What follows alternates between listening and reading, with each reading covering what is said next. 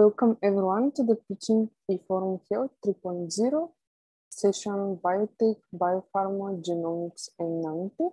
My name is Victoria Pavlova, and together with my great colleague Denitsa, we will be moderating this session today. Before we continue, I would like to say that InvestHorizon is an acceleration program which is financed and promoted by the European Commission in association with Eureka. We Tech2 are the coordinating partner together with the rest of the partners, which are BPI France, ESF Business School, Meta, BWCon, Eura, and EBN. We have some housekeeping rules here.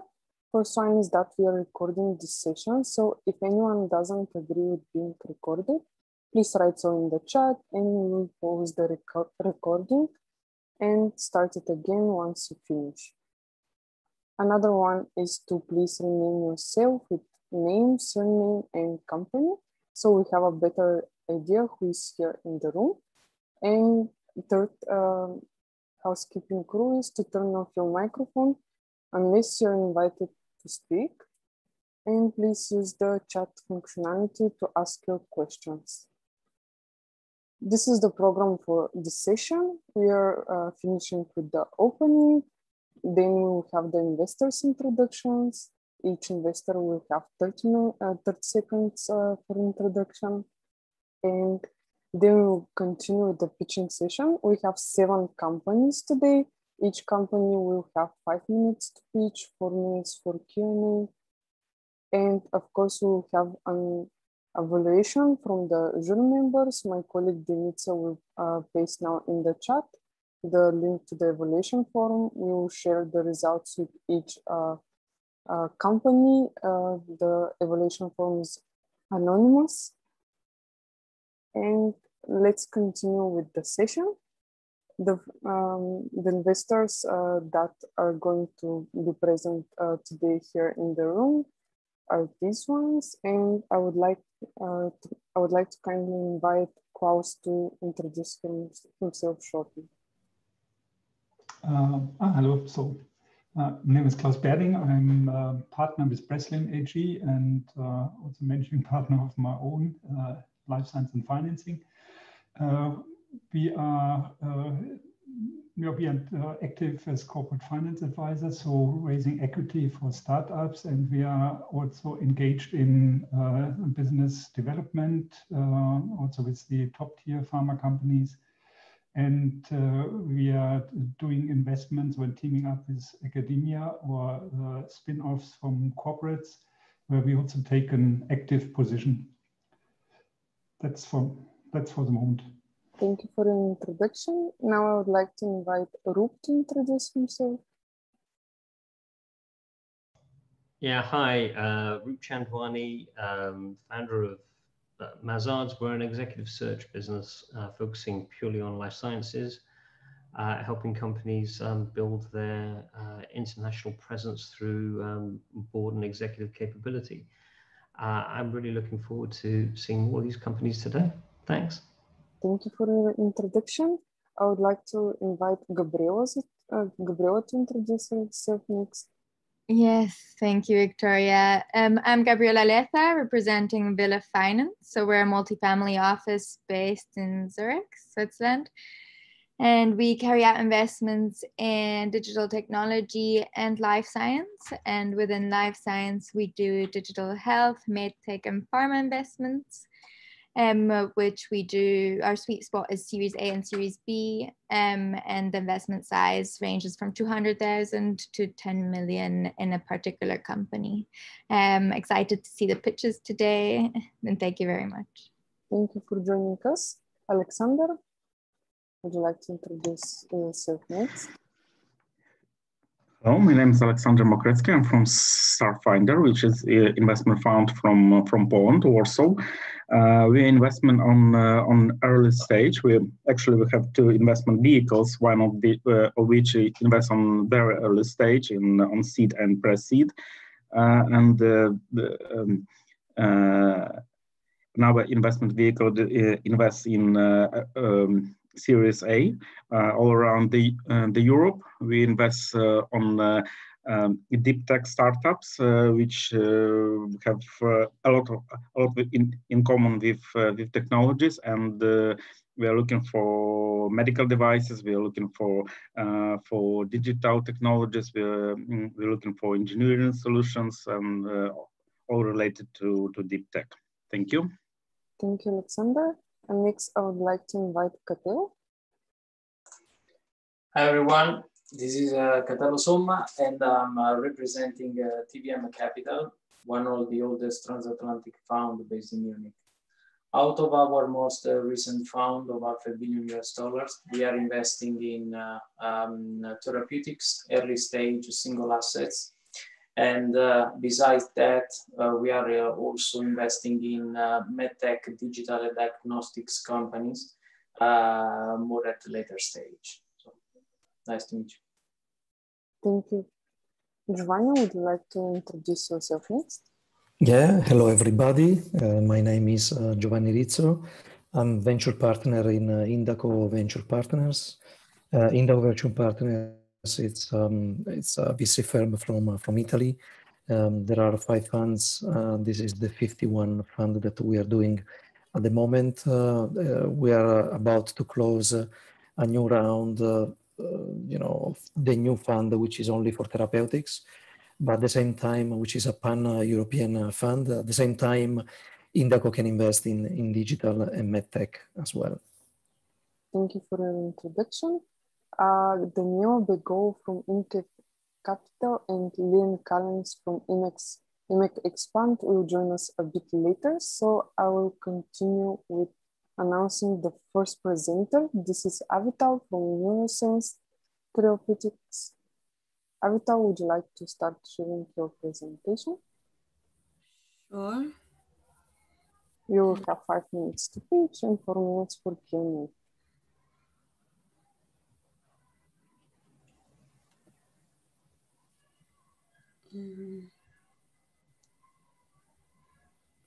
Okay, can you see my screen? Yes, the floor is yours. Great. Hi, so my name is Avital Pushett, and I'm the head of the ALS clinical program at NeuroSense Therapeutics. NeuroSense was established about 5 years ago, following an inspiring meeting between Alon Bin-Nun, our CEO, and Shai Rishoni, an ALS patient. At the time, Shai was completely paralyzed, and he communicated only via his eyes with a computer program. Alon was blown away by how Shai was doing so much for the ALS community, only despite his disability, and he was inspired to take action in the field as well. And that's how NeuroSense was born. So in quite a short time, we've achieved quite a lot. We had amazing preclinical results in 2 models of ALS zebrafish, which led to our first clinical trial in ALS patients that was completed successfully in January. We also received orphan designation from both the FDA and EMA, and we had our first patent granted with a second one also in the works. And lastly, we've reached agreements with the FDA about our program utilizing the 505(b)(2) pathway. A quick look at our pipeline will tell you that in ALS, we're currently in the clinical phase, and in Parkinson's and Alzheimer's diseases, we have begun initial preclinical studies. Among the many merits of investing in NeuroSense, we're developing a non-invasive treatment for multiple neurodegenerative diseases. And in ALS, we've had excellent preclinical results and also promising clinical results. And today I'll focus on our ALS program. Patients diagnosed with ALS experience paralysis that spreads throughout their body, inevitably leading to death within 2 to 5 years from the diagnosis. And the cause of death is usually due to respiratory failure. There are 5,000 people diagnosed with ALS each year, 20,000 people in the US, and about 500,000 worldwide, about 50,000 in Europe. And from these figures, we learned that ALS is a huge unmet need. And to continue with that, there are only 2 current treatments for ALS approved in the US, and only one of them is approved in Europe. Both of them have very limited efficacy, extending patients' lives by only a few months. The last few decades have seen many failures in ALS drug development for a few reasons, mainly being the problematic preclinical models, as well as the fact that ALS is a very complex disease and targeting only one pathway is not good enough. Therefore, a new approach was needed, and we have developed a combined therapy targeting multiple disease pathways.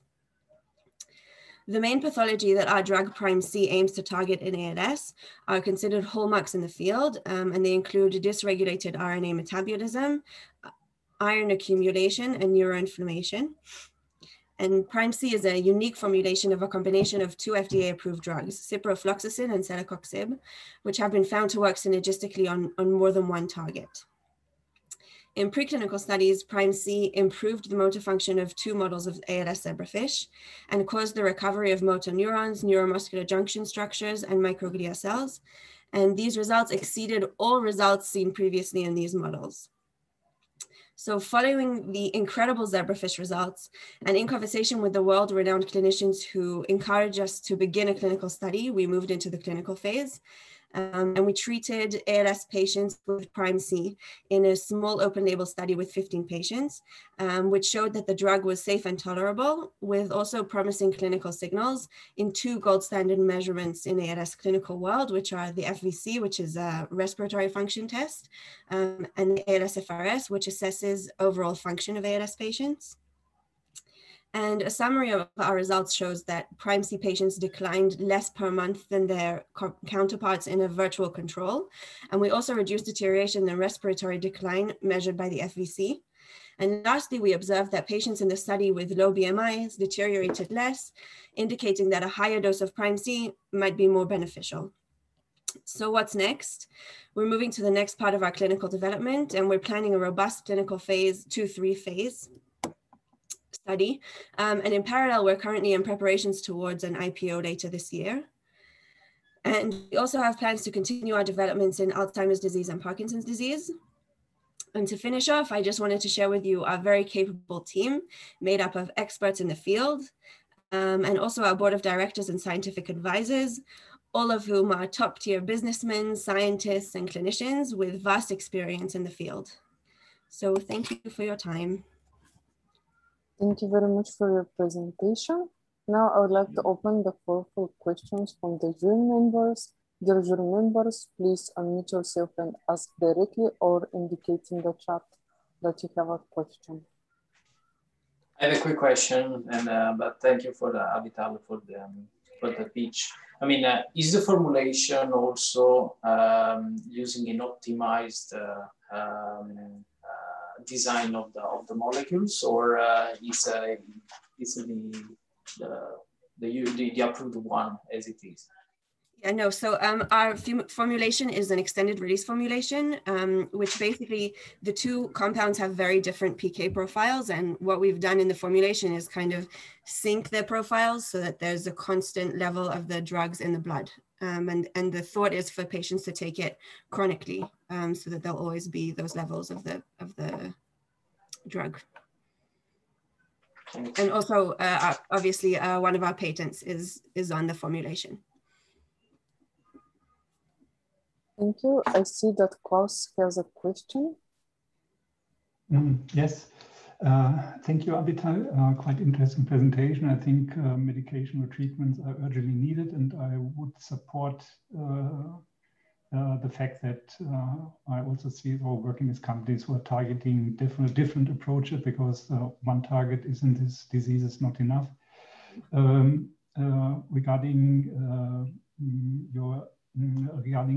Parkinson and Alzheimer specifically, is it the same compound or working with different combination? So we're still working on the combination, but it will be a similar combination. It may not include both of the drugs, but it will definitely include one of them, and we might have an additional add-on also. But but our philosophy is to use drugs which are approved and to combine them in a way that no one thought of before, because it's a quick way to market. It's helpful to patients to develop drugs that way. And you mentioned we have some information about biodistribution. Does it your compound also go into the brain, or is it just a systemic approach? Yeah, no, it goes into the CNS and it passes the blood-brain barrier. Okay, thanks. Mm-hmm. Thank you. We have time for one more question. Yes, thank you, Avital, for the presentation. Could you describe a bit further the structure you're going to take for phase G3? Yeah, sure. So in ALS, I don't know how much you know, but in ALS, the two main endpoints that you look at are ALS-FRS and FVC, as well as survival. So those are going to be the main endpoints, the primary endpoints of our study. And we're planning a 9-month study with about 300 patients with 3 arms, which will be we'll have 2 separate doses and a placebo arm with what else can I tell you? Multiple sites worldwide, in the US and Europe and Israel also, because that's where we originate from. Okay. Have you already identified the sites? There are several clinicians who we work with who have already expressed interest in being some of the sites, but we haven't identified all the sites. Mm-hmm. And in terms of the preclinical efforts for Parkinson's, how far are you there? Initial, very, very beginning of the studies. When would you expect the results? In Alzheimer's, I'd say in a few months. In Parkinson's, probably a bit longer than that, like 6 months, half a year, something like that. Okay, perfect. Thank you very much. Sure. Thank you. We are done with the questions, and we'll continue with the next company. The next company to present is a Dutch one, Bimini Biotech. I would like to invite Digvijay to share his screen. Yeah, sure. Can you see my screen? Yes. Okay, perfect. Then I'm going to start. Thanks for this opportunity. I am Digvijay Gahtory, the CEO of Bimini Biotech. And we are a spin-off from the University Medical Center Utrecht in the Netherlands, based on 30 years of pioneering research in the lab of Professor Ger Strauss. We are developing anti-cancer compounds that target the growth hormone IGF-1 axis. If you don't know about it, this is a central axis in many biological pathways, including metabolism and so on, cell growth, etc. But several studies have shown that this pathway is dysregulated in various cancer indications. And if you can target this axis completely, you can obtain a very strong anti-cancer effect. And that's why many companies have previously tried it and failed. And we have identified a method to target this axis in a manner which is nature mimicking. And when I say nature mimicking, I really mean nature mimicking because a similar experiment of nature is found in Laron dwarfism. These are dwarfs that live in Ecuador and a few other countries that have a rare mutation that leads to complete depletion of the growth hormone receptor, which leads to disruption of this growth hormone IGF-1 axis and makes them dwarfs, as you can see, reduced growth. But it also protects them from cancer and age-related disorders like dementia, stroke, Alzheimer's, and others, and diabetes. And we have found a way to mimic this using small molecules. So what our molecules do is very similar to what happens in Laron dwarfs, but not at the genetic level, but rather at the protein level. Our molecules disrupt the synthesis of the growth hormone receptor and lead to depletion of growth hormone receptor from the cells, very similar to what happens in Laron dwarfs, and then produce an anti-cancer effect. There has been an intensive hit-to-lead screening campaign with over 39,000 compounds from a smart library, and 3 lead assets were identified, from which BM001 is the one we are pursuing at this point towards the clinic. The patent application has been filed, and we are currently working on additional compounds to expand our patent portfolio. We have obtained very good in vitro results and also in vivo proof of concept. So the first one shown here is triple-negative breast cancer, a very aggressive form of breast cancer. And in mice xenografted with MDA MB231 cell lines, you can see within 3 weeks, there is a drastic reduction of tumor size and a reduction in circulating IGF-1. This is a key biomarker of disruption of this axis, as also seen in Laron dwarfs who have low IGF-1 levels in their plasma. The compound also had a very good tolerance and safety profile. In addition to this, we also performed a proof of concept in colorectal cancer, which was also identified during in vitro studies and also epidemiologically shown to be a prime indication for targeting of this axis. And our compound showed a very good dose-dependent decrease in tumor size. And this was starting at 100 millimeter cube and going all the way up to 1500 millimeter cube in control. And once again, a good safety profile with no decrease in body weight and no change in internal organs or internal organ safety. And we are currently pursuing colorectal cancer as our primary indication for a variety of reasons, which I can explain later.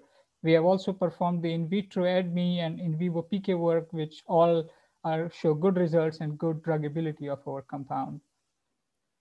So at this point, we are in the preclinical stage and we have raised pre-seed financing of about 750,000 euros and about to close another equity round to reach about 1 million. At this point, we are raising additional seed financing of about 2 million to complete the IND filing studies and move towards first in human. And we aim to complete first in human by 2025, at which point we aim to enter into a co-development deal with a large pharma partner with whom we collaborate for the next phase, and then finally out-license the compound as an exit deal. Our team is a mix of young entrepreneurs like myself and Moritz, who is the CEO, and experienced scientists like Ger and many other scientists from University of Utrecht and different companies, clinical experts like Professor Mark Peters, who is the head of oncology at University Hospital Antwerp and the CMO of the company, and several serial entrepreneurs like Henk and Ernst, who have multiple years and have started and exited several biotechs themselves. So I welcome you to ask me all kinds of questions and potentially to join us in our journey to beat this disease. Thank you very much. Thank you for your presentation, Digvijay. Now I would like to invite the jury members. I can see that Giovanni already has a question. Yeah, hello everybody. So yeah, a couple of questions. One, thank you for the presentation. One is about the animal model that you used. Did you use any PDX for the colon cancer, or you used just xenograph? So currently we have used a HCT116 xenograph because in vitro studies we saw that KRAS mutant cell lines were showing a better response in HCT116, one of those cell lines. We have a PDX study plan that we are going to execute in a couple of months in colorectal. Yeah, okay. And the second question is about the mechanism of action, meaning, you know, are you inhibiting or, you know, all the pathway of the growth hormone? Do you have any adverse events that you are considering when you go on the patients? Yeah, so looking at the Laron phenotype, there are some issues that make, for example, regarding liver size, so hepatic issues, also regarding lipid metabolism, and could be glucose metabolism and general carbohydrate metabolism. So these are issues that indeed we have to keep in mind, and we are going to extensively investigate in the next phase. Thank you. One question here on the patient population, if you have any strategy for the selection and enrichment. Sorry, for patient selection during the trial? Yes. Yeah, indeed. So the first thing that we are looking at this point together with University Hospital Antwerp is, are there any specific genetic mutations that we could look at? That's also part of the organoids and PDX studies that we could use for pre-selection. Obviously, you can simply look at IGF-1 levels, which is still, there are conflicting reports whether IGF-1 levels could be used as an initial prognostic marker, or just growth hormone receptor histopathology is another one that you could look at. But we are also trying to establish more solid companion markers that we could use. Thank you. We have time for one more question. Anyone else from the jury members who would like to ask a question? Please feel free to unmute yourselves or indicate in the chat.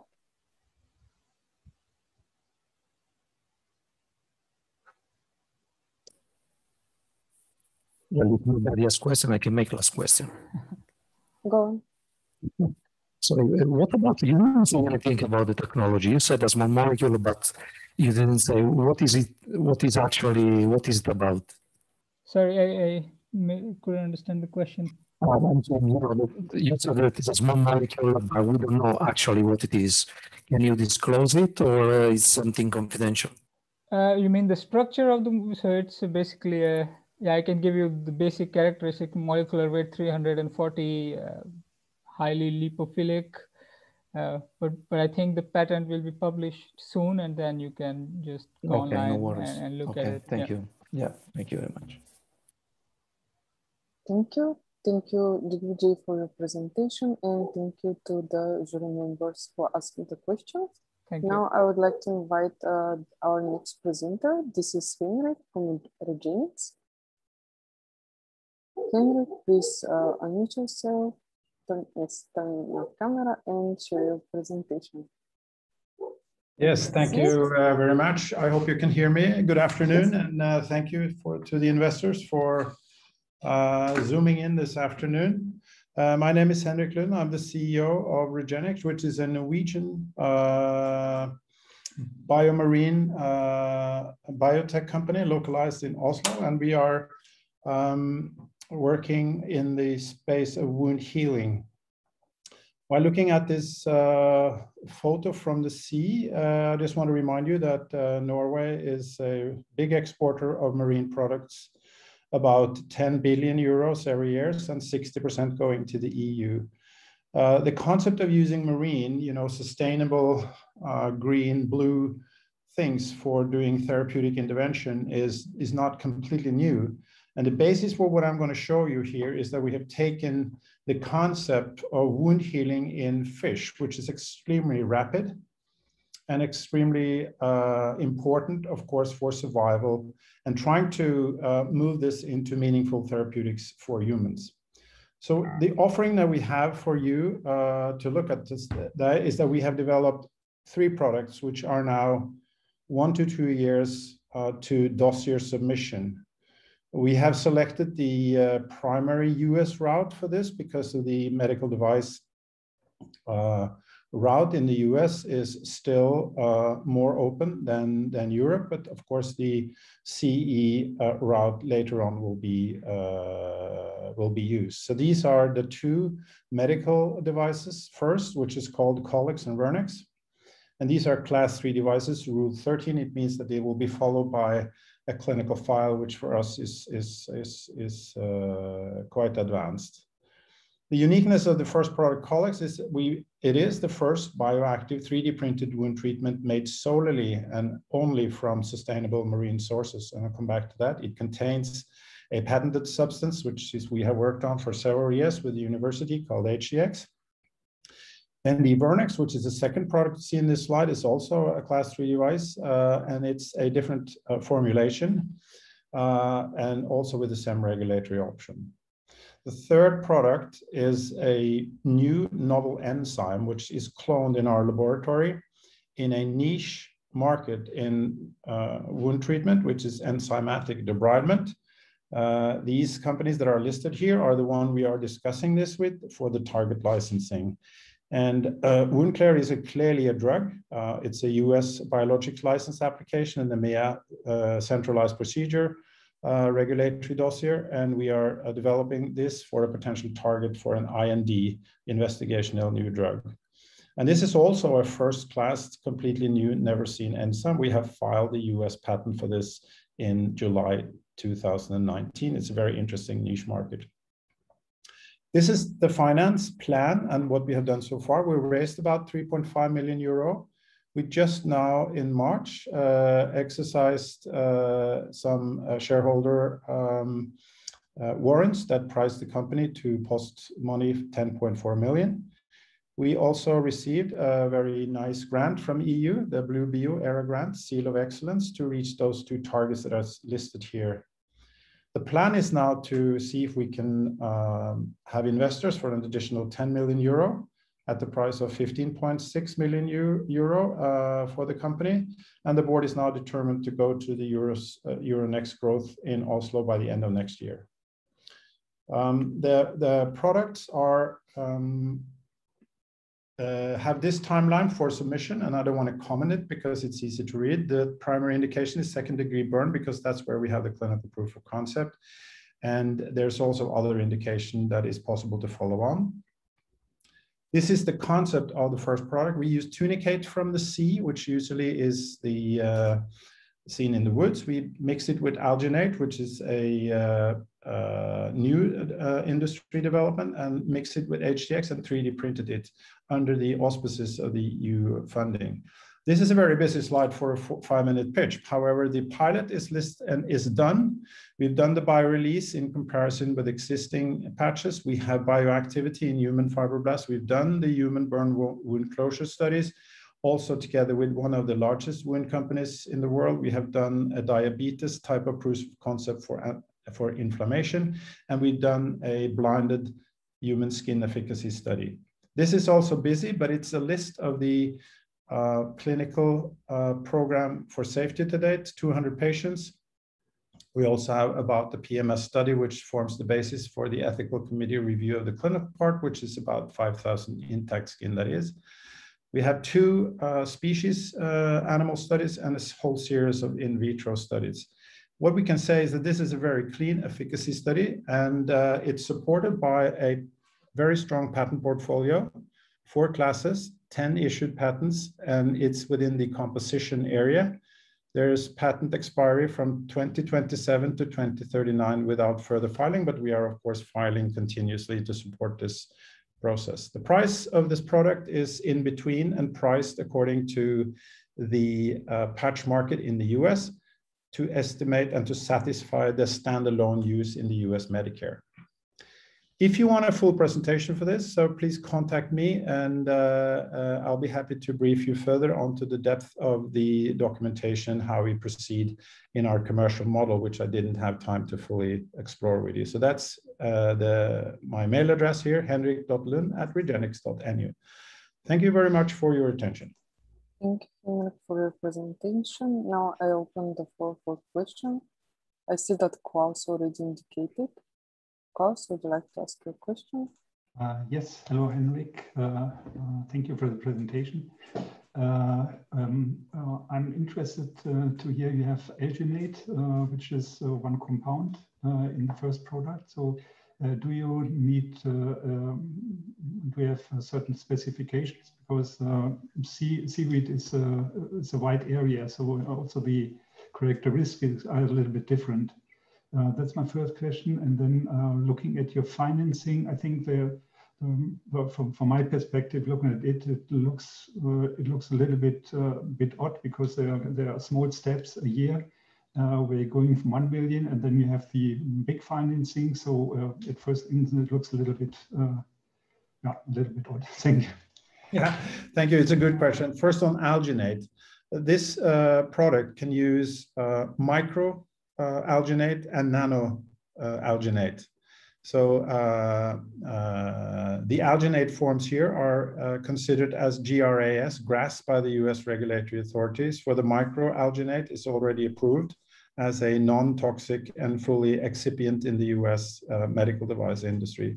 The nano approval, which we have used in our project, is still under review, but we expect that will be a fully generally regarded as safe excipient in this project. Regarding finances, yes, I will take that back to my board. It is a step-by-step, of course, as you well know, that this is driven by the board. If you look from the CEO perspective, yes, I would like a large sum of money right away, but you know, I think it has a root in the fact that we have been able to attract a lot of public funding, and as you know, the funding strategy has been to buffer or to match the public funding stream. And also that is the case for the EIS, the ERANET grant that we just received, which lasts until August 23. Yeah, no, that's fine. There might be specific circumstances, but I'm also in this business, and I know it's if you always start again, and after half a year, or you have to move again and speak. So it's also a problem for the operative team to manage everything, the financing and the work which you have to do in the company.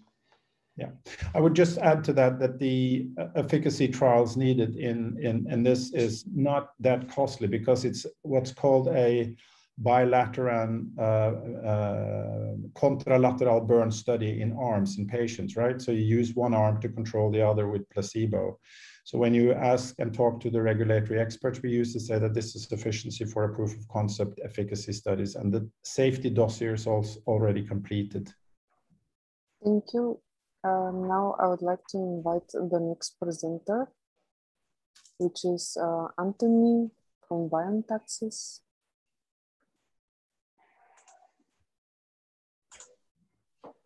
Good afternoon. Thank you very much for the opportunity to share my project with you. Let me share my screen. Can you see it? Yes. Could you please make it full screen? Yes, that's what I'm trying to do. Okay. It's okay? Can you see that all right? So fine. Okay, so I'm Antoni Matilla. I'm the CEO from Biointaxis, which was established on July 2018 as a spin-off biotech company from the research institute Pushett and the pharmaceutical company Genentech, which are located in Badalona, in Barcelona, Spain. As a result of the Texia Academia research that have been going for many years, specifically from 2014. So Biointaxis has developed a life-changing therapy product for Friedreich's ataxia. So Friedreich's ataxia is a rare inherited progressive neurodegenerative disease that involves cell health and gene aspects. It is caused by a functional deficit of fractalkine protein, leading to mitochondrial dysfunction. Symptoms include mainly severe motor and cardiac deficits, and patients are early confined to wheelchair for life. The disease is caused by decreased levels of the mitochondrial protein frataxin, affecting essential functions in the spinal cord, in the cerebellum, in the brain, heart, pancreas, and liver. And currently there is no treatment. Friedreich's ataxia represents a bargain of over 380 million per year to the public health systems in the European Union. Biointaxis has developed BTX-101, which is the first-in-class AAV gene therapy for the curative treatment for Friedreich's ataxia. And ours is the only product capable of restoring both in vivo neurological and cardiac deficits. This is very important, as I will mention later. BTX has shown an excellent biodistribution, safety, and efficacy. And this is achieved by a unique and patented combination of DNA sequences that mimic the expression of the endogenous levels of frataxin protein. This is very important because under or overexpression of frataxin is toxic to the cells. Preclinical validation of our product in two different mouse models of the disease, one acute and one chronic, have proven the following: an excellent targeting and transduction in affected cells, which are neurons of the spinal cord and brain, heart, and pancreas. We have proven restoration of ataxia, motor coordination, and additional neurological deficits. We have proven also restoration of the electrophysiological properties of sensory neurons. And our product preserves the axon size, myelinization, mitochondrial function in dorsal root ganglion neurons, as shown by my electron microscopy data. I can show you all these data. I can send you all this data later, if you're interested. Our product also preserves the axon size, myelinization of mitochondrial function in dorsal root ganglion neurons, which are the main target in the disease. And very importantly, we are able to preserve the cardiomyopathy through the maintenance of the cardiac left ventricle wall thickness and abolition of toxic mitochondrial function accumulation. So basically, our product proves safe and long-term effective. In December 2020, Biointaxis obtained the European Seal of Excellence for this project. And we've established a unique market positions, since in contrast to competition, BTX-101 is the only product capable to date of correcting both neurological and cardiac effects, as I mentioned before.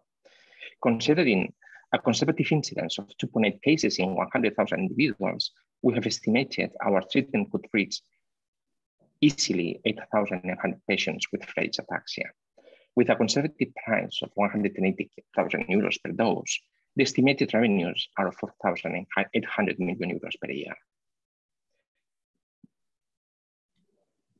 I cannot follow that. We have established a unique market position because Biointaxis focuses exclusively on Friedreich's ataxia. We have projected our product for 20 years with an international patent covering national phases. We have obtained outstanding and solid data, technical data, and we are the only solution to yield endogenous levels of frataxin protein to restore both neurological cardiac deficits.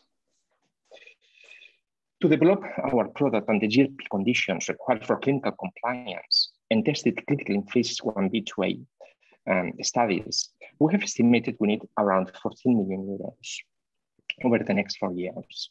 This amount would be used for regulatory and clinical manufacturing compliance in the clinical study. BTX would be our license to pharma in 2025 once clinical phase is successfully completed for further development, clinical validation phase 3, and market commercialization.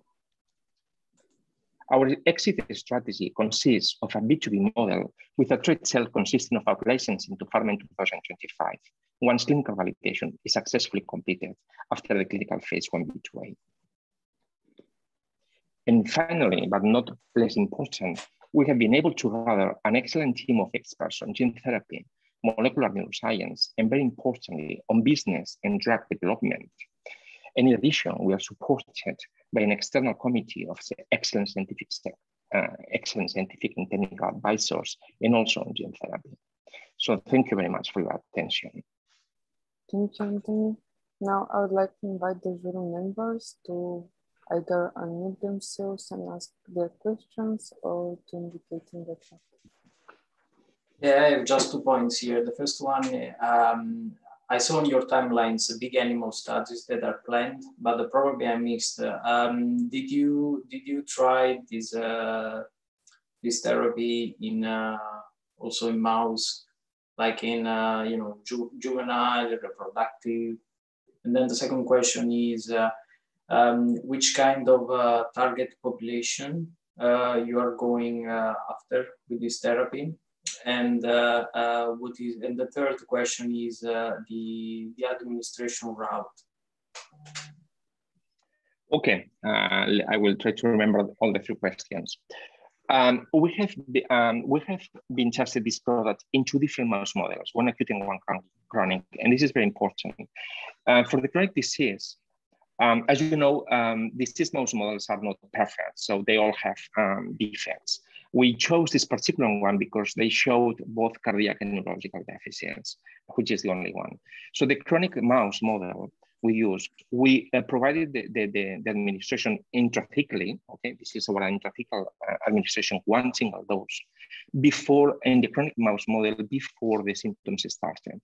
So all the mice after 2 years, they are perfectly fine. They can walk, they live, they don't have any problems with the heart by electron microscopy, and pathological anatomy, whatever. So basically, in the chronic mouse model, our treatment preserves the initiation of the symptoms. And then very recently, in December, we started the study with the acute mouse model, which has been recently generated in Jackson Labs in the United States. And then also by a single dose administration, we are able, in administering the drug when the mice are already affected, when they are clearly ataxic, they cannot walk. We have a very outstanding recovery of these mice, more than 60% of recovery of ataxia, fine motor coordination with the notch bar test, with the electrophysiologically. So basically, at the beginning, we were thinking on choosing patients for the clinical trial, and just with an onset of the symptoms, they have motor coordination problems, but they can still walk, and they are not confined to wheelchair. But after seeing our results with the acute mouse model, we are also very interested to try these patients who are already more affected, and they are in the wheelchair confined, and they have real severe ataxia. So we are looking for those 2 populations. And obviously, once this is empirically tested in patients, we will be able to see what is the percentage of recovery of our product. I have to mention that these mice after 2 years old, they are fine. They don't have any type of toxicity. We have been using doses comparable to those used in humans in clinical trials. They don't have immunological problems or hepatotoxicity or whatever. They are perfectly fine. They don't have ataxia. They don't have any problems with the heart. So this is a very good model. That's why we want to move now to the big animal model in order to check the biodistribution data and to check also the toxicity and safety of our product. Thank you, Antoni. I hope you answered all of Katil's questions. Yes, Antoni, a short question regarding their clinical development plan. So that's a little bit far ahead. But did you have already some preliminary discussion with FDA or the European regulators? And I would be also interested, maybe if you discussed how you move forward with the vector, what you have to deliver there. And in patient groups, I think you have already attached to patient groups because it could be also a way to fill the clinical trials and to get support additional. We are preparing now the validation with the European Medicine Agency. Indeed, we are requesting a brief scientific report before the end of this year, where we are going to validate the GMP manufacturing and clinical compliance of our product. We've been discussing this with 2 different providers, one in America and one in Europe. And we want to test this. We also want to validate our dose, the dose that we are planning to administer. I don't think we will have the data from the non-human primates yet, but if we have it, because we're starting this study in the next weeks, we will also provide the data to validate it. And then say we will test with the European Medicine Agency to do our plan for the clinical trial. We have been discussing this with the 2 different medical advisors, and we have been able to define very well the clinical endpoints that we want to test in the type of population. We are not looking at pediatric patients because in order to avoid PIPE regulatory, pediatric regulatory compliance, but we want to check that in young adults, those patients, at least 20, 30 patients for the clinical test that have already been diagnosed with ataxia. They already have movement problems, but they are still can be autonomous and can walk on their own. So let's see if we can prevent further development. And in parallel, we're also looking for this type of patients which are more severely affected. They're on the wheelchair to see what is the degree of recovery. But that is what we aim to validate with the European Medicine Agency before the end of the year. Thank you. It's time to continue with the next presenter. I saw that Roop also wrote a question, but I would like to kindly ask you to use the one-to-one meetings platform or send a private message. We also have private messages on our platform. Thank you once again. And now I would like to invite Morgane from SeaBeLife Biotech to share her presentation. Okay, good afternoon, everybody. It is a pleasure to presenting you SeaBeLife today. I will share my screen with you. Okay, can you? Just a second. Yes, you can see it. Okay. So I am Morgane Rousselot. I am the CEO and the co-founder of SeaBeLife, founded in March 2019 with 3 other partners. SeaBeLife is a French preclinical stage biotechnology company focused on the development of small molecules that have an original mechanism of action. They can deprogram cell death, inhibiting simultaneously 2 types of regulated cell death pathway, which are the necroptosis and the ferroptosis. Those 2 types of regulated cell death pathway has been recently described in several severe pathologies, playing a key role in those pathologies. They are activated under pathological context and they can lead to tissue destruction and organ failure.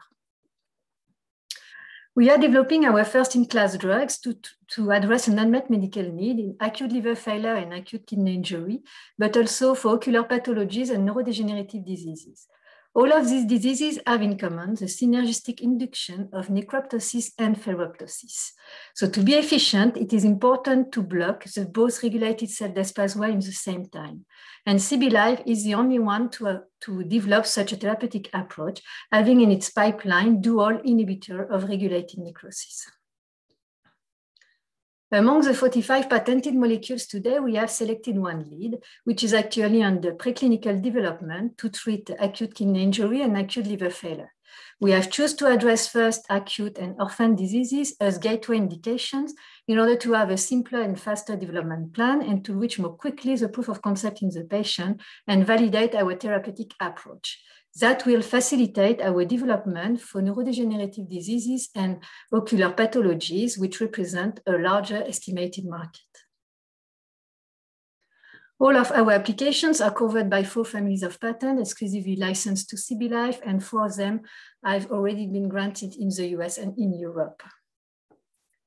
We have obtained a full package of in vitro and in vivo data. With our leads, we have shown that the molecules is well tolerated after several administrations and can protect the kidney and the liver on 4 different models of acute liver failure and acute kidney injuries. We have also obtained a full package of in vitro data on several models of neurodegenerative diseases and ocular pathologies with no toxicity observed at efficient dose.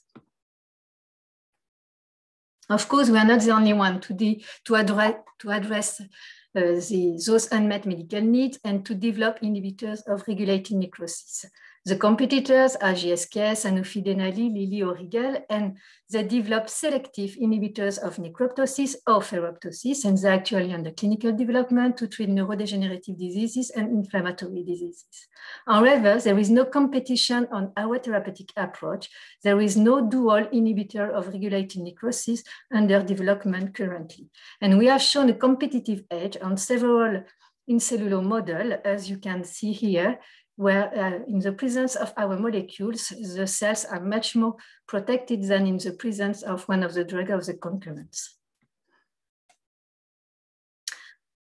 The project is managed by a complementary and experimental team focused on drug development. We are 4 founders. I am a scientist and I have several entrepreneurial experience, and I have more than 15 years experience in the development of drug.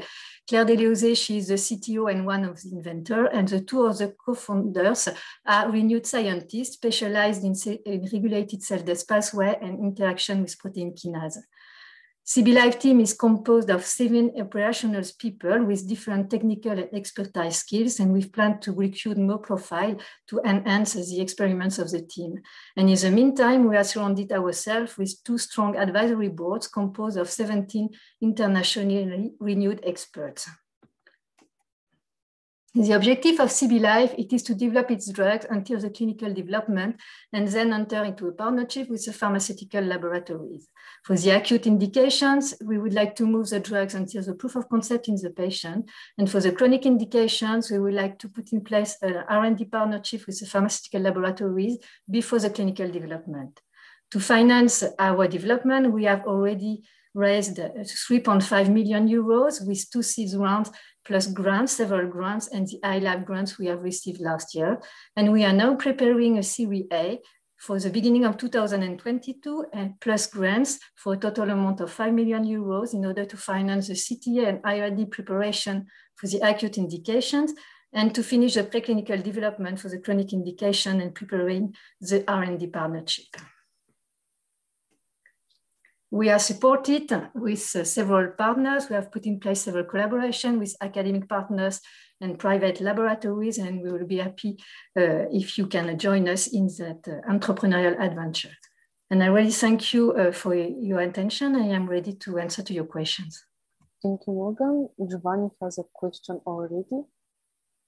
Yeah, again, thank you very much for the presentation. Actually, I have a couple of questions.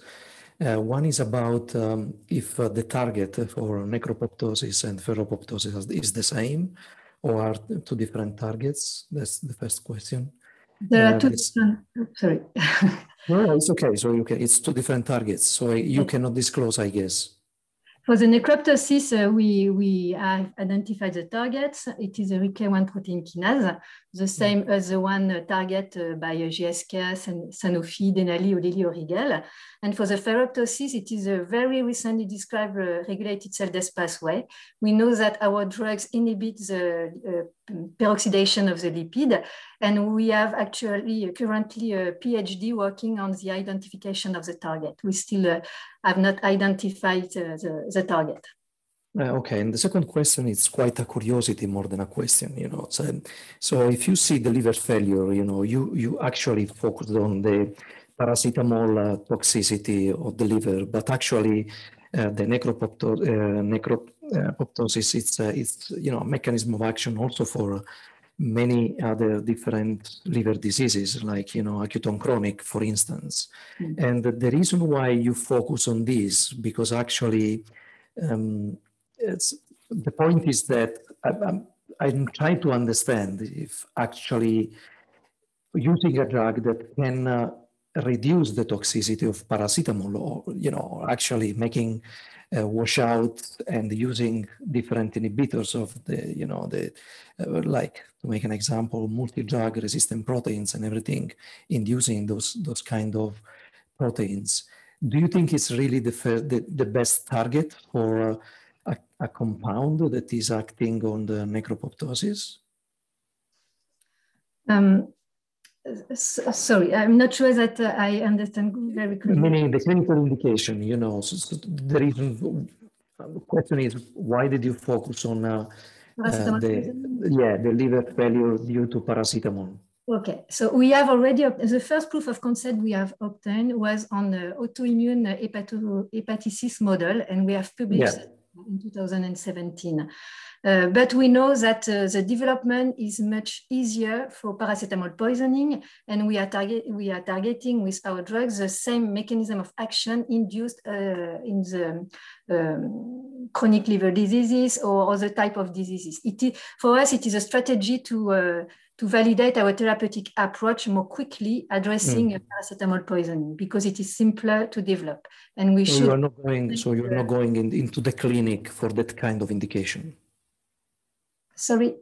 Are you going to the clinic for that kind of indication? Yes, we will. We would like to move to the clinic to perform the phase 1b/2a, and then license the application to pharmaceutical laboratories. Thank you.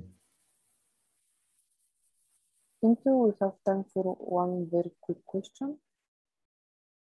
If anyone from the Zoom members would like to ask.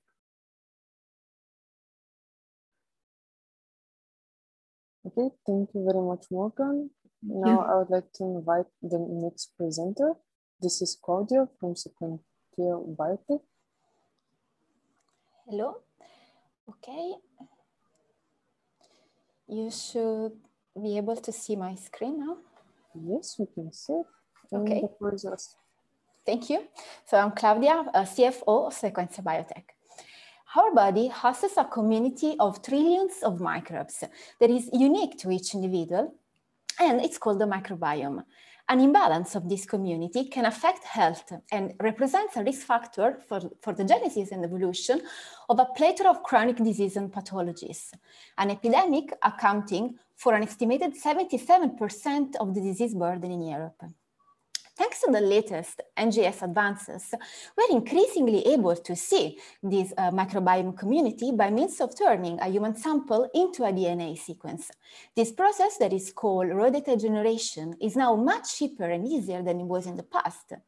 The complexity, hence the real value nowadays, lies in translating microbiome raw data specific to each patient into evidence-based clinical insights and therapeutic options for that patient. The bottleneck nowadays is represented by the fact that microbiome analysis and its interpretation needs to be curated by expert bioinformaticians and geneticists. This is highly expensive, time-consuming, and not scalable. In fact, state-of-the-art alternatives are designed for experts working in drug discovery and R&D field. Our game-changing solution, MIC, is the first software solution designed for healthcare application, giving us a first-mover advantage on this growing market of a 22% compound annual growth rate. MIC is the first decision support platform that helps healthcare practitioners integrate microbiome analysis into clinical practice. MIC gets data proceeding from all different next generation sequencing technologies, analyze it, and translate into clinical evidence for the doctor and for the patient. The analysis is the only real time, namely performed in 3 minutes, whether whether other softwares need at least 2 hours. Results are highly personalized and evidence-based. The value creation is represented by the automation of the data curation, analysis, and interpretation steps, resulting for healthcare providers in up to 75% cost saving compared to human curated solution, very high scalability, and the possibility for them to increase service offering for their patients and improve their diagnostics thanks to data-driven exploitation of microbiome data. We started early commercialization of MIC within the public healthcare system in Italy, in Spain, and Norway about 12 months ago on key microbiome-related disease for paid clinical trials. These partnerships are key for revenue generation and for clinical validation of our software. Then we targeted private clinical center and companies that work within the personalized medicine and nutrition and obesity field. Nowadays, we are in the process of applying for the CE EVDR certification within the European Union to comply with the new rules from 2022 and get market ready to scale up our solution. Scale up in terms of clinic, diagnostic labs targeted, both directly and through touch points, as well as increase the ticket per client with microbiome analysis becoming over time a routinary health check. We will reach public healthcare by progressively turning hospital partners that perform with us the clinical trial into recurring customers. MIC also targets the corporate sector, namely the next generation sequencing facilities. They do possess the hardware for the raw data generation, and MIC is the software for them to perform automated analysis and resell it.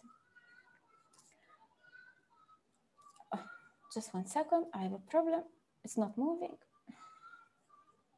Okay. The pricing model is also very scalable. The platform can be accessed with a monthly subscription fee, then only pay for each analysis performed.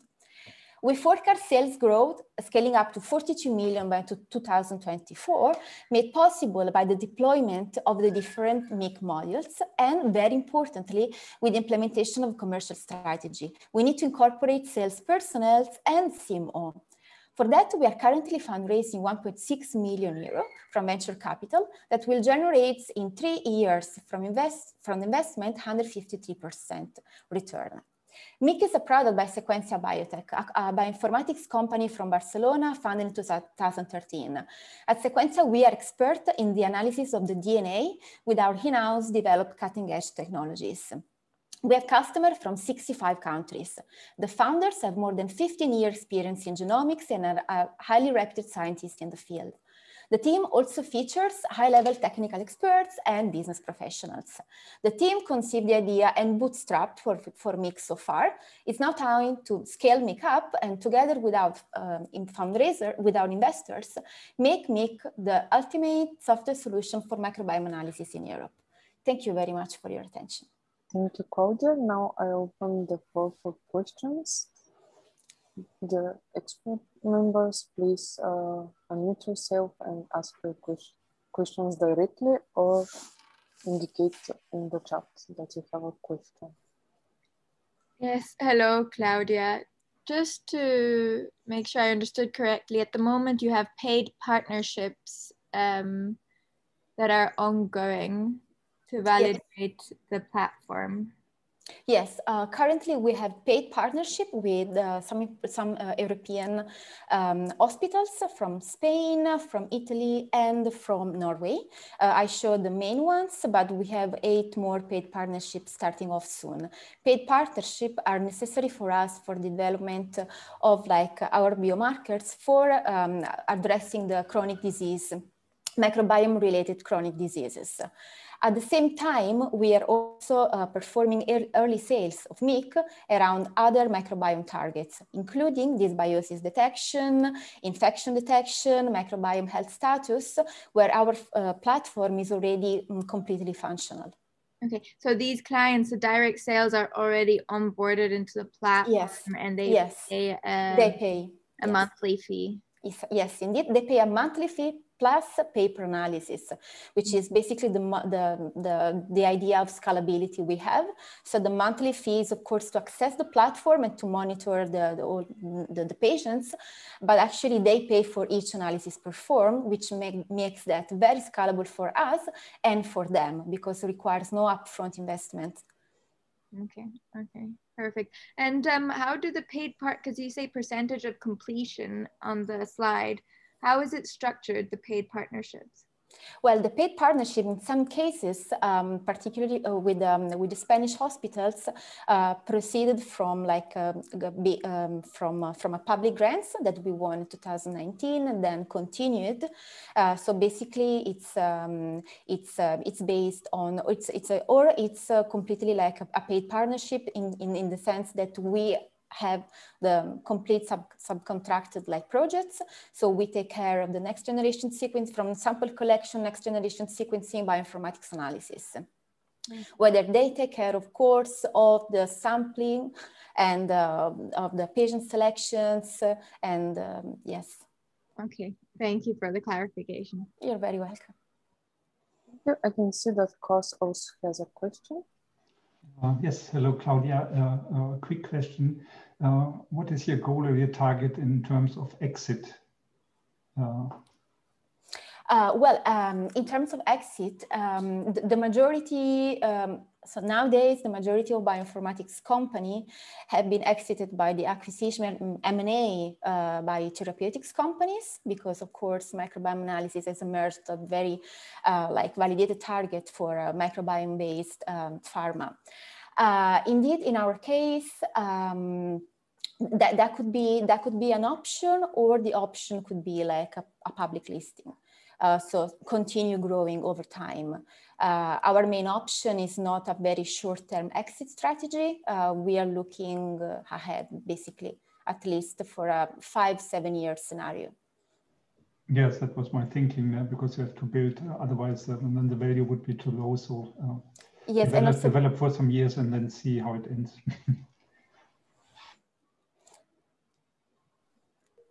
Rup also has a question. Yeah, whenever I see the hockey stick projections to go from where you are at 600,000 euros to 43 million euros in 4 years' time, that's pretty aggressive growth. But I've not seen anywhere in your presentation how you plan to get to that. Yes. Tell us a bit more about that, please. Yes, absolutely.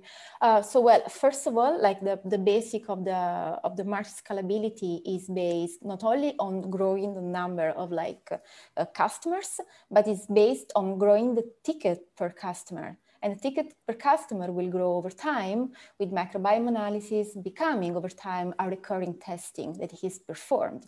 Also, very differently from genomics analysis, microbiome analysis can be performed over time, multiple times, could be performed by the same patient twice per year. So this makes this testing very scalable over time. And so increasing the ticket per sales over time, the ticket per client over time.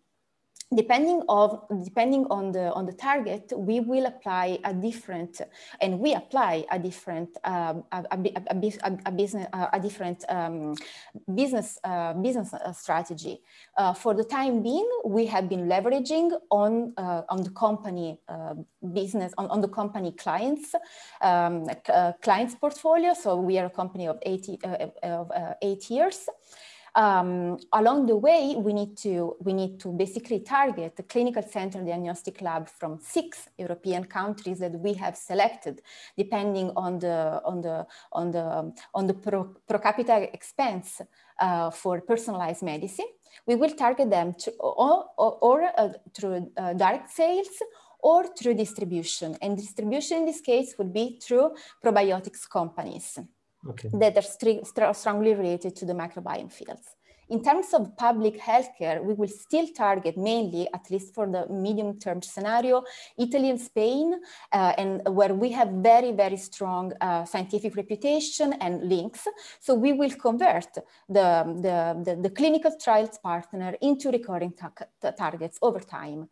And then corporate sequencing center. We work with the 4 most important European and Asiatic corporate sequencing facilities, including Macrogen.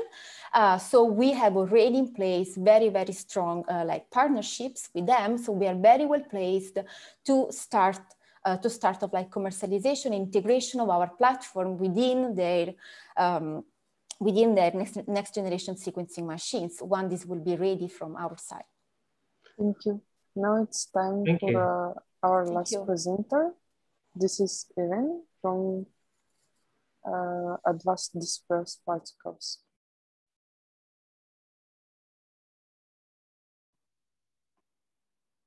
Hello, everybody. Thank you for this opportunity today and for your time. I try to share with you my screen. Okay, one moment, please. You can see. Okay, great. Could you see? Yes, the floor is yours. Okay. Good afternoon. My name is Irene Zaldivar. I am the CEO of AD Particles. We produce the first-in-class high-efficiency and both-spectrum protection of mineral UV filters for cosmetic industry. UV filters are the most important ingredient for sunscreen products because they block solar radiation. Classical UV filters are chemical filters. They have been used intensively in sunscreen products, but nowadays they are being analyzed due to negative effects such as endocrine disruption, skin reaction, and skin penetration. Additionally, chemical UV filters don't protect in the both spectrum. Relating to the environment, the impact of the accumulation of chemical UV filter on the ocean and coral is dramatic. Just to point out, the SDF established as safe only mineral UV filters. Well, the real solution to the market is our exclusive and unique mineral UV filters due to our technological and patent manufacturing process based on dry dispersal methodology. Our ingredients are designed especially for protecting the skin, being no nanoparticles. They protect in the both spectrum due to their composition. Additionally, they are also designed for protecting the environment. They are eco-friendly by Cosmos and EcoCert certification. Our ingredients, based on titanium dioxide and zinc oxide, are globally approved as UV filters. But the important fact here is that they have been certified by American Pharmacopoeia, which is one of the strictest regulations for sunscreen products around the world. Relating to the market trends, current data indicates that the expectation of the UV filter in personal care market will reach around 1 billion in 2026, which represents a CAGR of 6.3% during 2021-2026. These attractive provisions are because sunscreen has demonstrated to be essential products for our health, reducing risk of developing skin cancer by 50% and 24% less skin aging. But on the other side, the market is demanding healthy and sustainable UV filters. In this way, the key market drivers are the protection in the both spectrum, eco-friendly products, and innovative tests. Well, ADP ingredients are totally aligned with these main market drivers. We have been selling in the market for 4 years.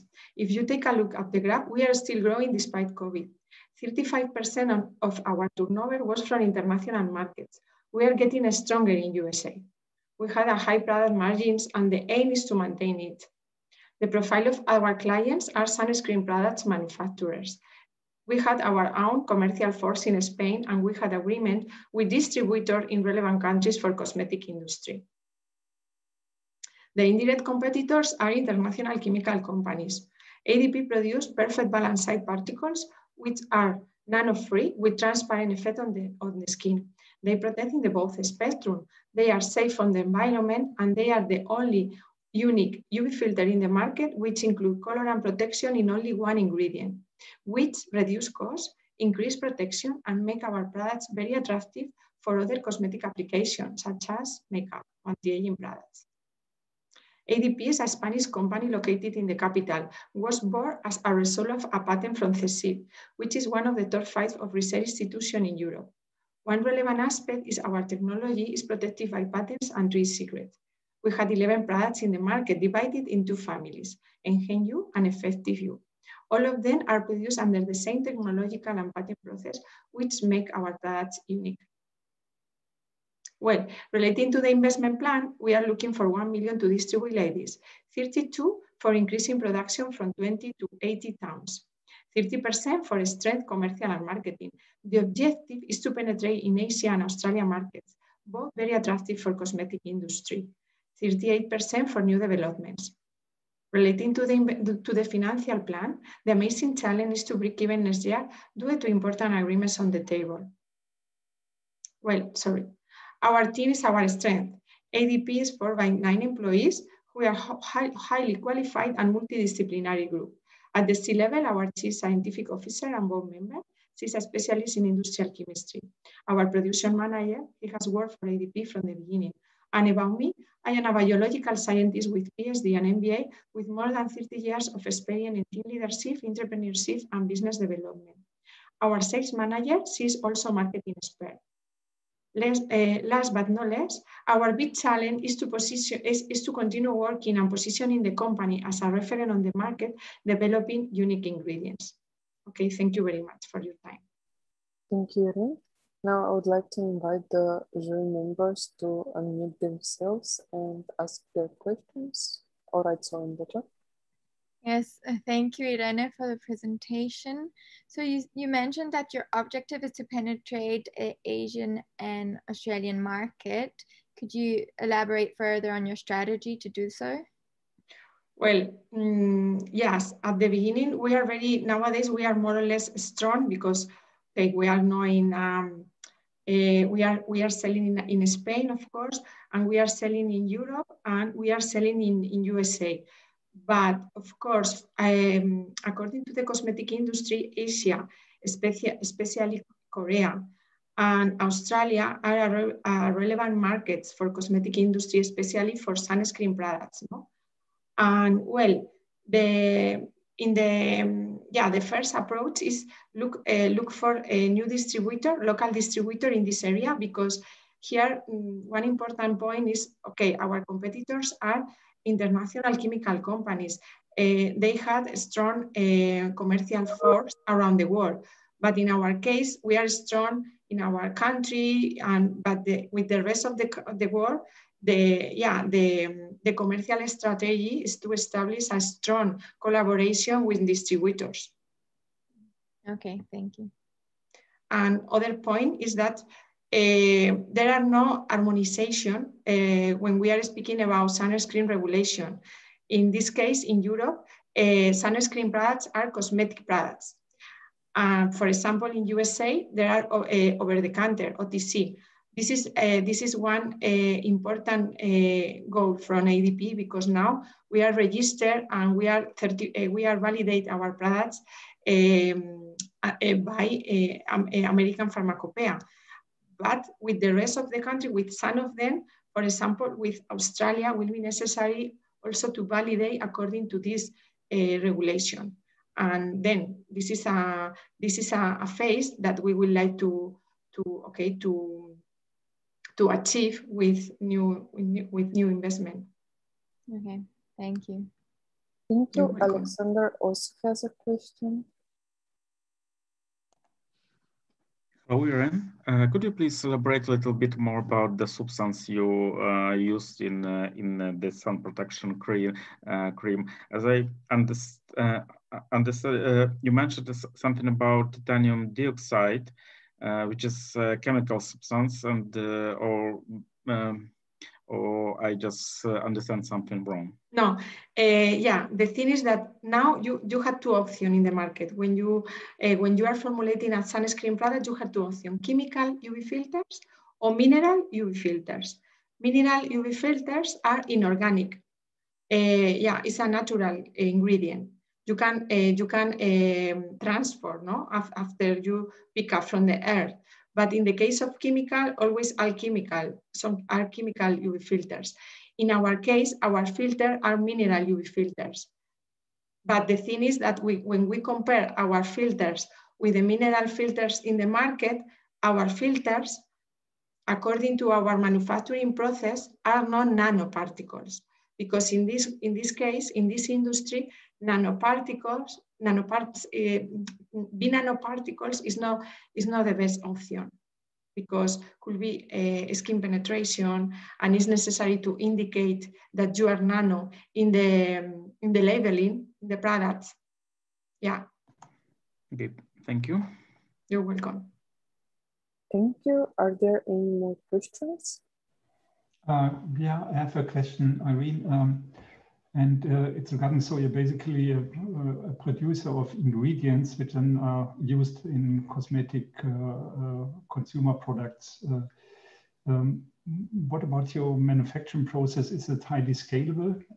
Yes. And another issue is you have been speaking about distributors in specific countries. Would there be also a chance maybe to team up with a larger cosmetic company? So do some co-development? Is it also something you have been discussing? Yes, of course. Thank you. I think it's an important question. Of course, our process is very scalable.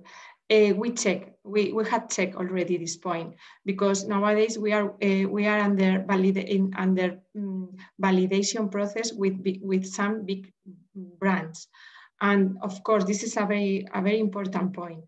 Yeah, and of course one part of the money, one part of the investment, we will destinate to increase our capacity, because now our current capacity is 20 tons, no, but per year. But the objective is to increase, to multiply for 4, no? But this is something that we can reproduce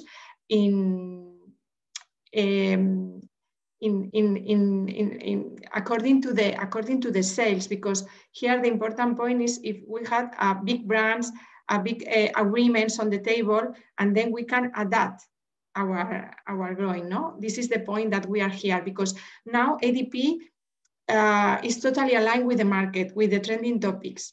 Because this is not because I told you, it's because this is the reality, because the consumer demands natural products, because the regulation, in the case of the FDA,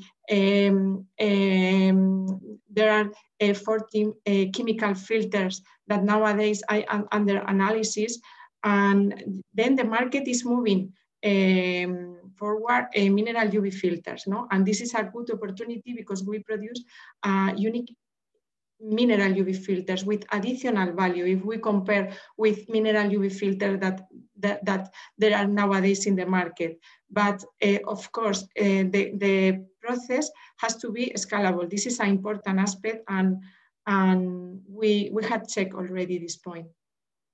Thank you, Irene.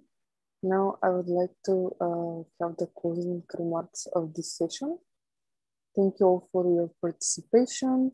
My colleague Denitsa will now share with you in the chat a link to the satisfaction survey.